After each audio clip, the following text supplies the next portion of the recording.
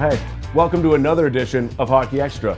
My name is Matt O'Neill. Like you, I'm a hockey parent. Like you, I'm a moron. You go in to get your kids' skates sharpened and they say, how would you like them done? And you say, what, sharp? Apparently there's more to it. Cliff has the answer. He's the greatest skate sharpener in Calgary from Stick Fix. I know that because he told me. Let's go to school. Here we are. We're going to learn about sharpening skates. This guy knows his stuff. Awesome hockey player from the past. Look at this picture. And he actually did play with the Hanson brothers. And he made them, apparently, look like the Sedin sisters. Apparently you were that good. Yeah. You also told me you're that good at sharpening skates. What do I need to know when I walk in and say, hey, sharpen my kids' skates? Well, thanks for that introduction. I should have kept my head up a little more. Anyway, this skate right here, we're going to determine firstly if it needs sharpening. I'm just going to look at the blade, and number one, find out if it's straight. There's no use sharpening a crooked blade. Mm-hmm. So I'm just going to put my fingers and thumb down the blade like I'm doing, and I want you to run it down and just tell me if you think that blade is sharp or dull. Sharp, because I'm scared to do it. You're afraid of the injury, eh? All right, Cliff, we're sharpening skates, but there's a huge fish right behind your little machine or whatever it is. What is that? Well, you got to hear my fish story. Okay. Wait till I go into this for you. That's interesting. So Okay. A kid, normally, you come in, what do you ask for? For, like I say, a 5 to 10-year-old. Right, well, they're called players too. They all have different weights. It's personal preference. Really, the sky's the limit. Here at this shop here, we do 70% half inch. Okay. Probably the other two hollows, 3/8 and 5/8, 15% each. All right, Cliff, let's fire this up. You do that. It's perfect. Every pass at Stick Fix, I was taught by Jamie Wilson, an ex-graph guy that's just fantastic with skates. We only do our first 3 or 4 passes from finger to finger, right from here to here. There's no use taking a whole bunch of steel off the toe and the heel. We need the toe for sure when you're pushing off, and you see way too many blades that the toe and the heel are actually just mangled from over sharpening. So the first 3 or 4 passes I do will be just in that range that I mentioned. And when you hear a sound like that, Matt, that is a good sound. Sometimes they can be a little creaky and cranky and rigidy, but that's a real nice sound for a real good hollow. What they've invented, whoever invented it was a genius. It's called a quick square. Just say you invented it. I thought of inventing it, but somebody got to it just a little before me. All right. So anyway, you clamp it into the skate and you put it on, and it will tell you if the skate is flat.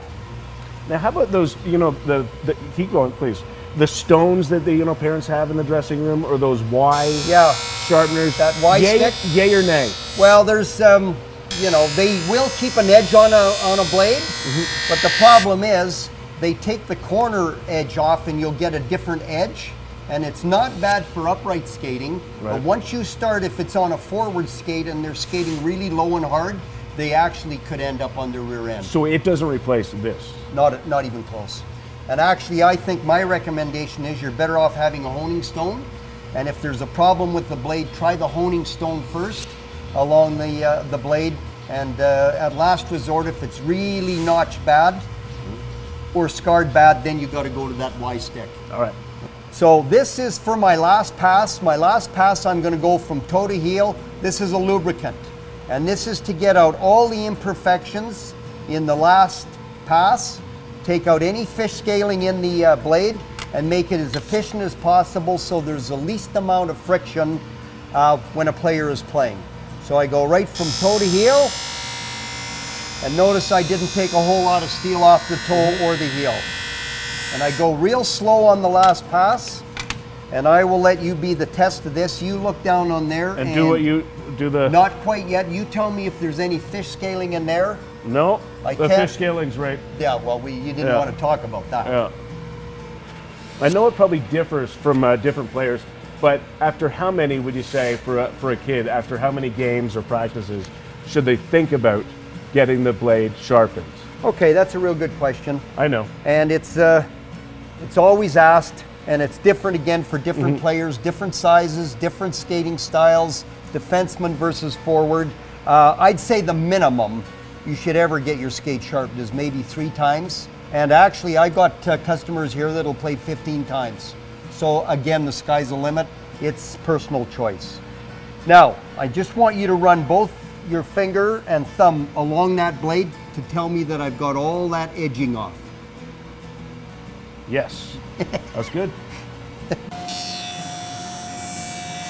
Thank you for checking out Hockey Extra, and thank you, Cliff. Yeah, Great thanks job very much. from Really enjoyed Stick you Fix. guys. Check out stickfix.com. Do I have that right? That's now, correct. I owe you, because there's two kids' skates. How much?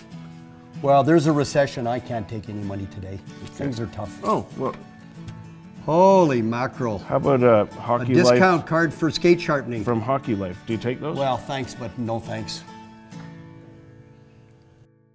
Is Cliff gone? Okay, guys, how tough could this actually be?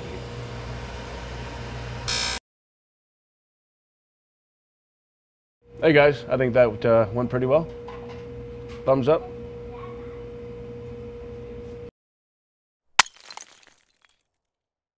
I say, I have no idea. There's Murphy's Law for you right there. Come on in. Come on in. Hey, Hollywood, come on in. How you doing? The greatest skate sharpener in Calgary from Fix Sticks. Stick fix. Here we go again. We've already done 4 passes there. I'll probably See, that kid hasn't done 3 passes No. in his life. No. We got the fish going right through Matt's head. Nice. Oh, big bites. Looks like Steve Martin. Yeah, with the arrow. Or the chicken. Do you take these? Oh, if you opened up your heart, or your shirt, your heart would fall out. No, but thanks very much for the offer anyway. That's a great line.